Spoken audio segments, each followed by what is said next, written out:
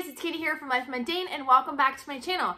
Guys, today is literally the biggest book haul I've ever done. I just counted it up and I have 15 packages to open for you guys.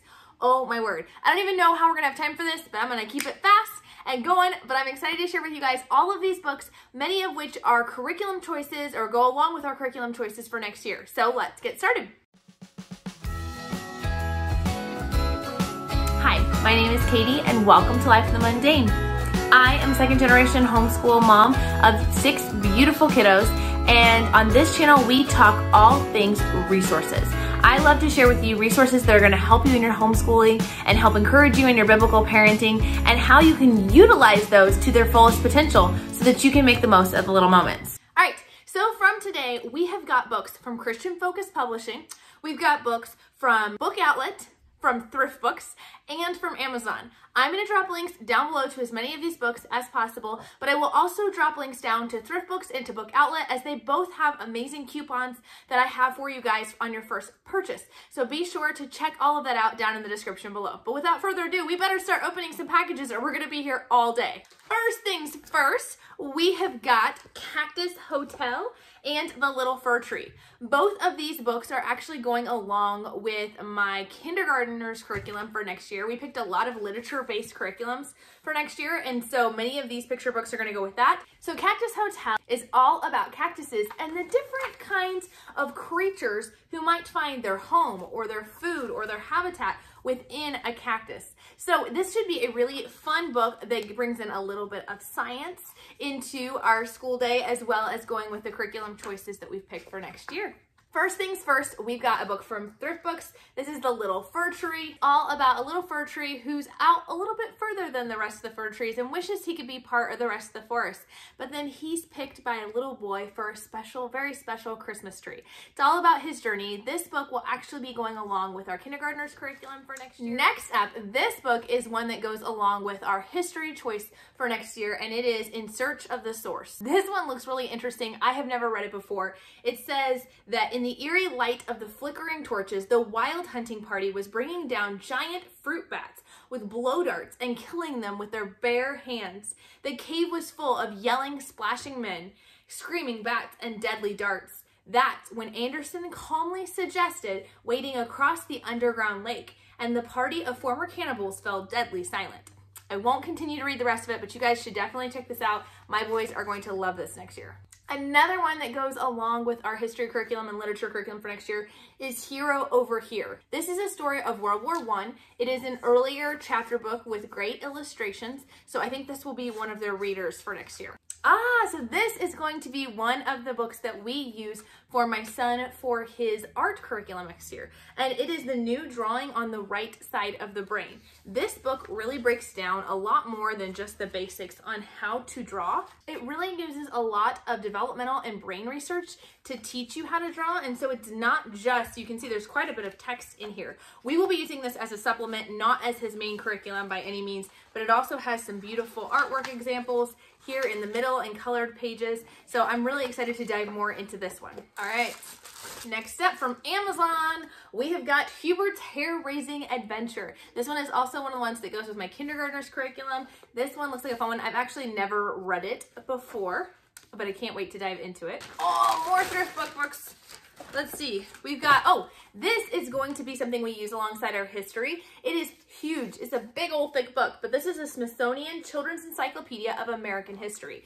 This is going to be used alongside the literature that we're reading, and I love the fact that it offers all these pictures and great facts. We love any of the DK books like this, that they offer all these great facts, and I love how large it is. It's just funny how when you get large books, it captures your kids' attention so well, and it's got different notable figures, as well as different things, like this is all about the jazz age and the history of jazz. Here we have Marching for Civil Rights, The Iron Curtain Falls, and natural disasters, and so much more. So we will not be reading straight through this like a textbook, but we will be utilizing it as a resource within our textbooks.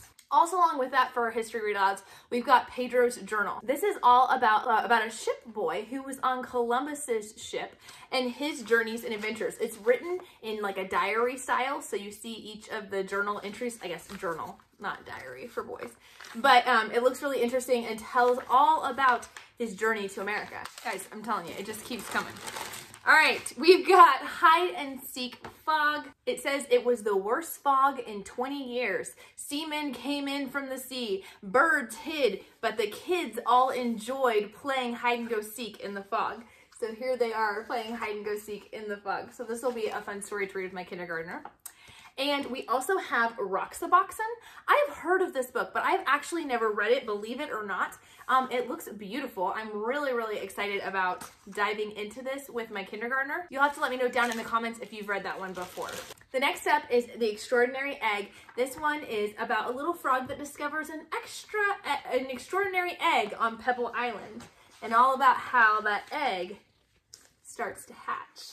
That was a workout. Okay, we've got a bunch in here. This one is All Things Bright and Beautiful, All Creatures Great and Small, All Things Wise and Wonderful, the Lord made them all. And so this, oh, look at these pictures.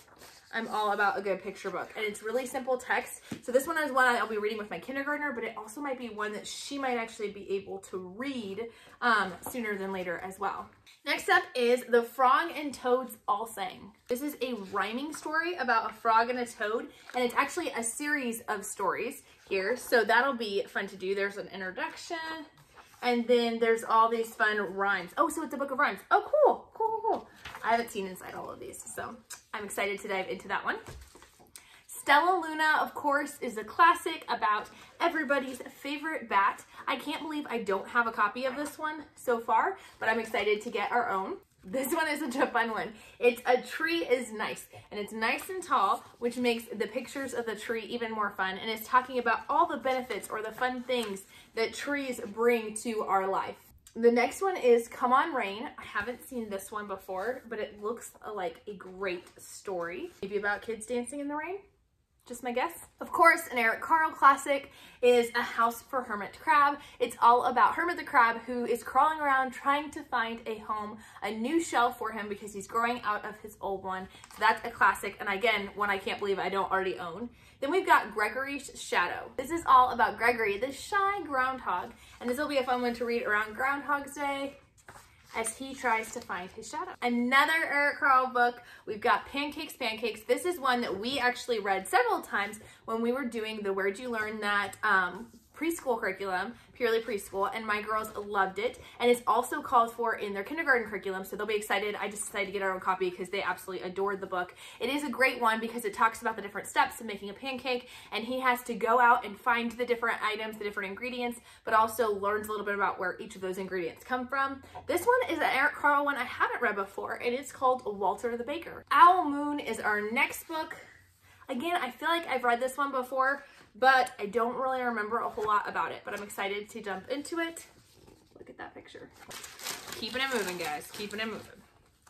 Oh, I'm excited about this one. This is Robert Frost, Stopping by Woods on the Snowy Evening. So basically, this is one of Robert Frost's poems, and it is an illustrated version of it. So just gives a line of, or gives each page is just a line of the poem with these beautiful illustrations going along with it. I love all of these early introductions to poetry for the kiddos. Last one in this package, we still have more, guys, is Follow the Dream, A Story of Christopher Columbus. There's another one hiding in there. Here are our last ones from Thriftbooks.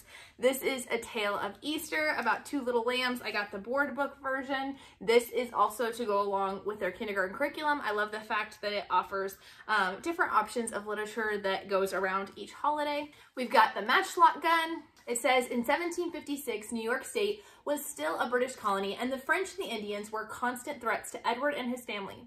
When his father was called away to watch for a raid from the north, only Edward was left to protect Mama and little Trudy. His father had shown him how to use the huge matchlock gun, an old Spanish gun that was twice as long as he was. But would Edward be able to handle it if trouble actually came? Again, this is one of the ones that goes along with our history and literature for next year.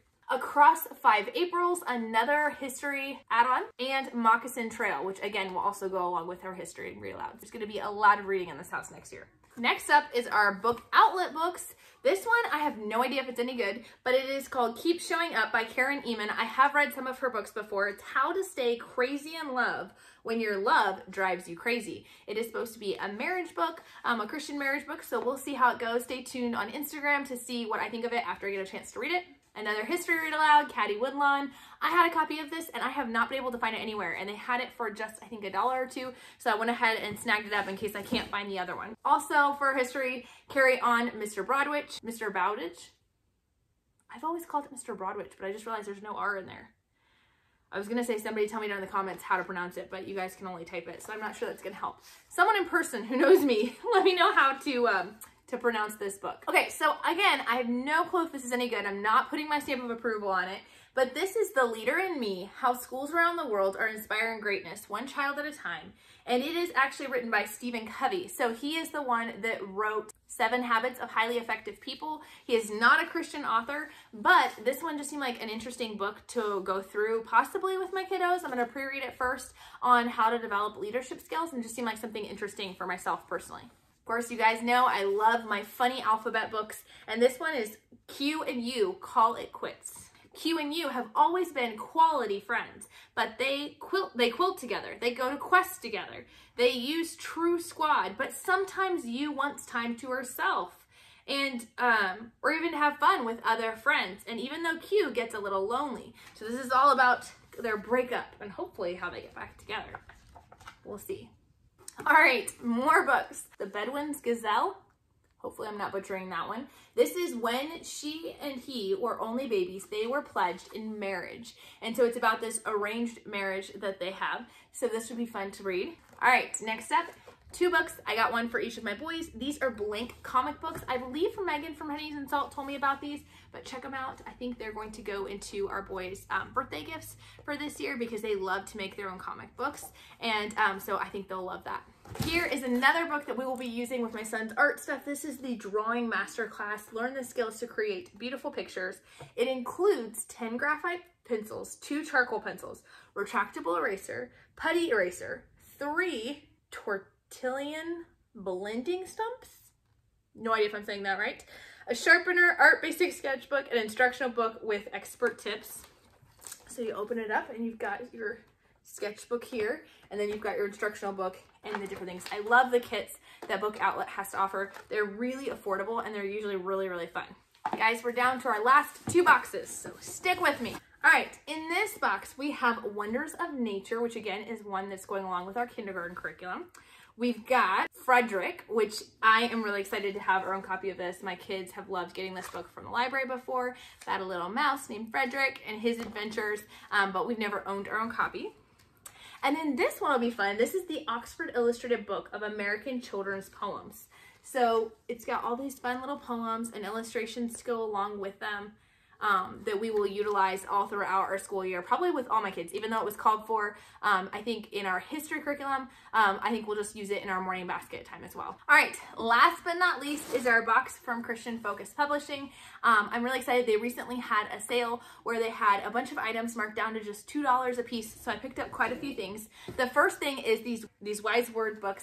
These are all part of a series. They are illustrated versions of the Psalms, so it's wise words to obey, wise words to follow, wise words to trust. Within each book, it has a proverb here, it has a little devotional, and it has a prayer to go along with it. So the next step is we've got wielding the sword. It says in the Bible we read that God's word is the sword of the Spirit and that it's sharper than any two-edged sword. So when God's people teach and preach the word of God, they are wielding a weapon. And so these are the stories of different preachers and teachers who have used God's word. Next up is the Risk Taker series. So all of these are obviously Christian books. And there's a whole series here. I got all random numbers. I think I got 2, 3, 4, 5, and 6. I don't know what happened to 1. I don't know if they didn't have it on sale or what, but these are the Risk Taker series, and they are different, like biographies on different people who have been risk takers for the Lord. So this one's called Danger and Dedication. We've got Strength and Devotion.